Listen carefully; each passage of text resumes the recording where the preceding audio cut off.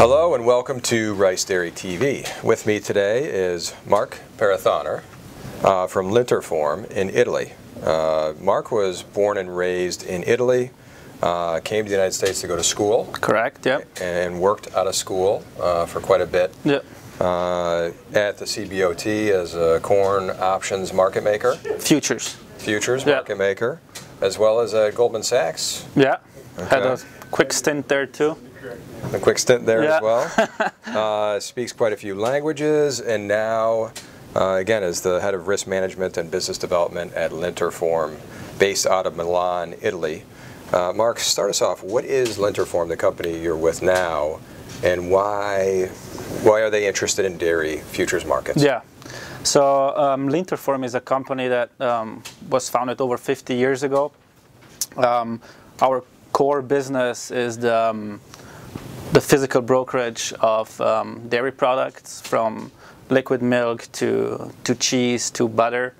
The company was first started in Bolzano, which is a city up in northern Italy, and it's a very important spot for the big trade of liquid milk and also other cheese dairy products that we have between this area of Europe into Italy, which Italy is a very strong country that needs milk, since we kind of, for geographic reasons, we don't have our enough own supply of liquid milk, so we always source milk from this area, also from this area, from France. But our main business is facilitate the trade between this area here into Italy, where then they work the milk in all the different finished products. And right now we are based in Milan, where our headquarters are. How old is the company? The company is over 50 years old. Yeah, so has quite some history. It was founded by the father of the current owner, Christian. You met him too, and yeah. Excellent. So that's a really interesting milk shed right there, right? Southern Germany. Yeah, which is a strong milk production area. If you think Bavaria as an area produces more milk than the Netherlands, and the Netherlands is known to be a big milk production country. So it's a very important region. And you have this part, which is Italy, where we're always short on milk because of geographic reasons, but we consume a lot of milk. Mozzarella, Grana Padano, Parmigiano, all products that need a lot of milk. So it's a country that's always looking for milk. And you, at your role at the company, you're working on risk management for the company and maybe for some of the company's customer partners. Exactly. So that's why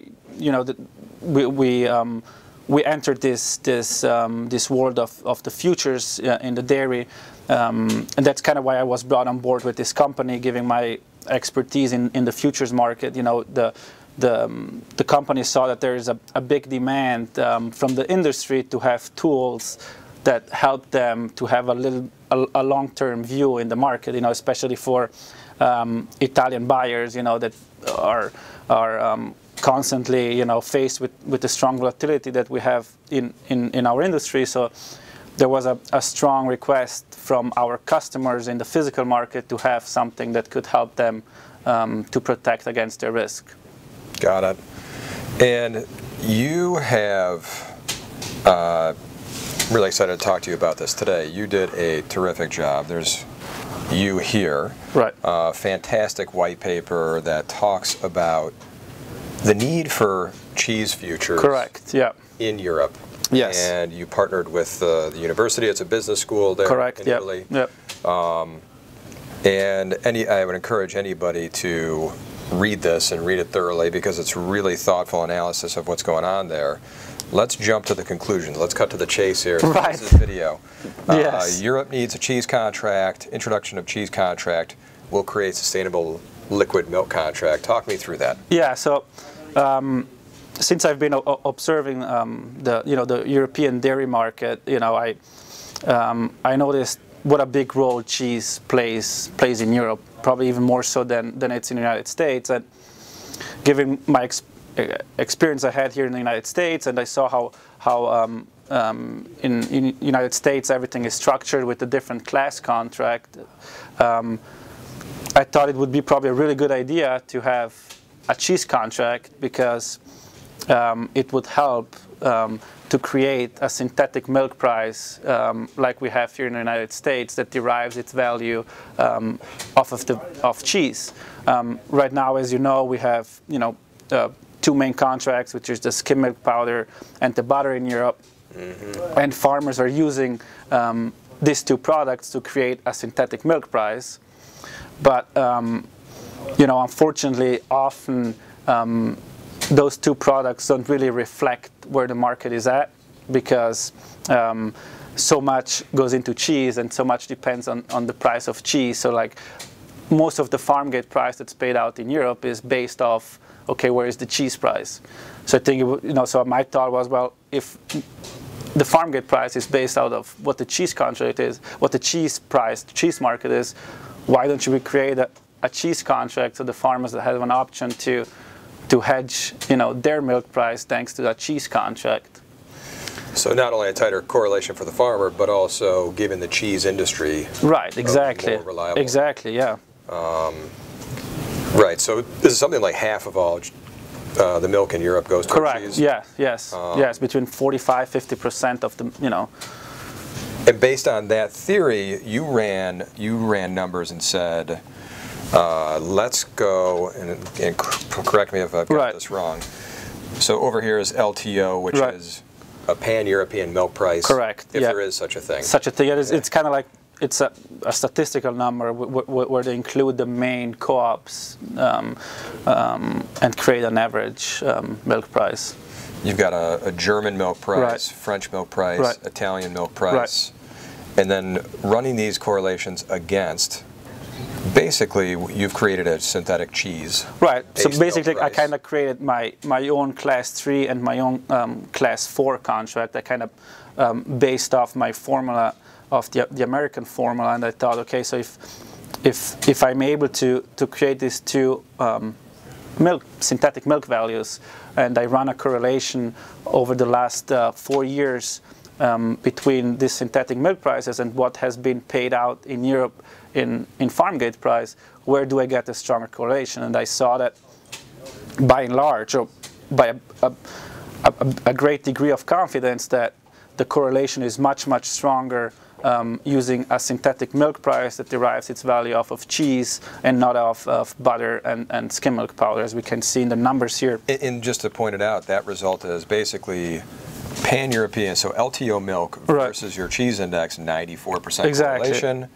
Same milk price versus skim and butter, 74%. Right. And what I think is the most important part is, like, I also calculated the standard deviation, and so the spread, so the standard, the variation of the spread between my synthetic milk price and the farm gate price, right? So kind of to figure out where would I have a lower basis risk, right? With that thing, and as we can see here, with my synthetic milk price, we have a way lower standard deviation than we have with the butter and skim milk powder milk contract. So I think that's very important, because we in the industry we often talk about basis risk and how we're able to minimize the basis risk, and so this for me was the most important result, to have like a lower standard deviation of the spread.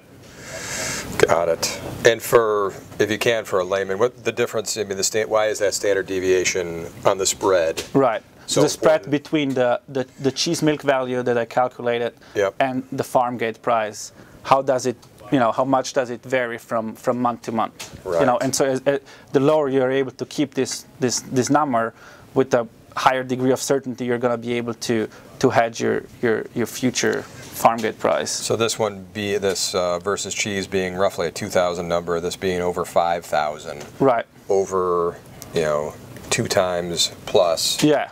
Yes, exactly. More potential standard deviation. Yes, exactly. Okay. And if you even created some graphs, right? So. So as we can see, sorry, there you go. The green light here is the LTO milk price. Okay. The blue light is the synthetic milk price that is created through the cheese contract, and the red line is the one that's created with butter and skim milk powder. And as we can see, you know, the synthetic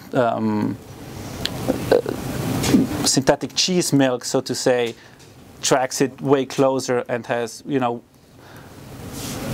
a way smaller spread versus the red. If you see here, like, we have often like huge spreads between what the farm gate price was and what the synthetic milk price was between butter and skim milk powder. So great, that's a great depiction. It's, you know, the correlation can kind of smooth out. Right, exactly. So this is kind of the standard, deviation that we have, and that's which is important to keep as low as possible when we go into create this synthetic prices that reflect. So blue here, that's the cheese one. Correct. Yes. And what does the P stand for in that index? That's my last name. That's what I thought. It's a little. I like that. I like that a lot. Excellent. And if we were going to jump to here real quick, I thought what was really interesting that you included in here as well. Okay, this is the last page of the white paper here. The introduction of a cheese futures contract that will be settled on a monthly average of a weekly published European Commission cheddar price. Right. Part of this, I'm amazed this hasn't happened yet. Right. Because, I mean, I understand, you know, the point that a lot of people make, you know, against this price, because it's lagging, and, you know, and like contracts flowing into determine this price that are more long term, you know, so people could detract, yeah, but this price is not really reflecting where the spot market is at. But I think with every index you use, or with every kind of just statistical index, that it's not determined by a live auction or a real trade, you're always going to have discrepancies from what people believe the market is at, or where it should be, and what the market really is at. Right? We have the same right now. If you look at the EX index of butter and skim milk powder, you know, it often happens, especially when the markets move quick, that, you know, you could make the argument, well, where the index is at is not where I could trade the butter or the skim milk powder in this exact moment.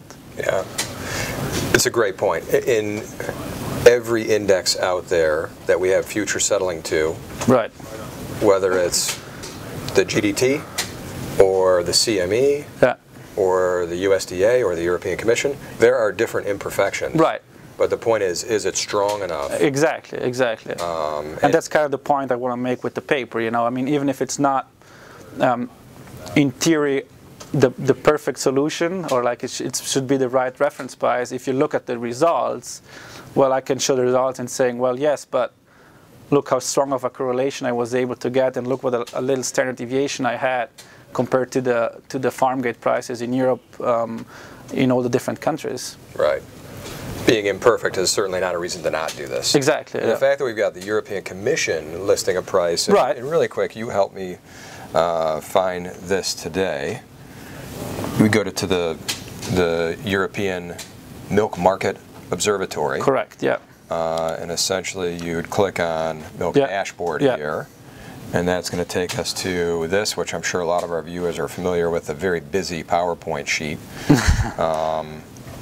But it's that simple, right? It's this cheddar. Exactly. Is the one that you're... This is what I used, and you know, when I did the various analysis, I used all different types of index prices that we have in Europe right now for cheese, you know, and every cheese index that I use and I threw in my formula, I always got better results than if I use butter or skim milk powder to replicate a farm gate price. So, you know, I'm not saying that we have to use this index price. I think, you know, you're posing the idea. Right, exactly. And the formula, you know, you can put in whatever input you want in the formula, you know, and then you just see the results, and whatever gives you a higher correlation and the lowest standard deviation, I think is going to be the best option. You know, I use this price because it's the most transparent one. It's published by the European Union, so I think it's probably well audited.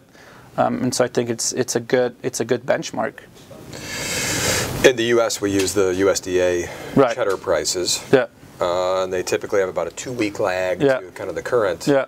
And we talked about this a bit today. This is well, they publish them weekly too. It's also going to have a lag, you know, and a lot of longer-term contracts flew in and coming into this price. But I mean, it's still, you know, it's still a price that very well reflects the market. Yeah. And last thing too, just to talk through, because I can already imagine some people are looking at this and saying, in Europe, you don't understand, the cheese situation is so complicated. Right. Cheddar. Right, is a small part of the cheese world in Europe. But you know, at the end, you could even, I mean, with the formula, you could even throw in like an Edam or Gouda price. You know, that doesn't matter as long as you have a cheese price that is recognized and that it's somehow close to where the spot market is. You could use any type of cheese to, you know, to create the contract. You know, it doesn't have to be a cheddar-based futures contract. It could be very well be an Edam Gouda or a hard Italian. You know, it's I think the options there are open, and you know, the whole idea of the paper was just to get people to think and to explore also this way of creating a cheese contract and also then automatically create a liquid milk contract. Got it. Well, it's a fantastic paper. Again, I would encourage everybody to give that a read, and certainly reach out to Marc or definitely, yeah. Any questions. Yes. Appreciate your time. Thank you. Thanks for having me. Merry Christmas here in the U.S. You too. And yeah, everywhere else. And don't forget to subscribe. RDTV.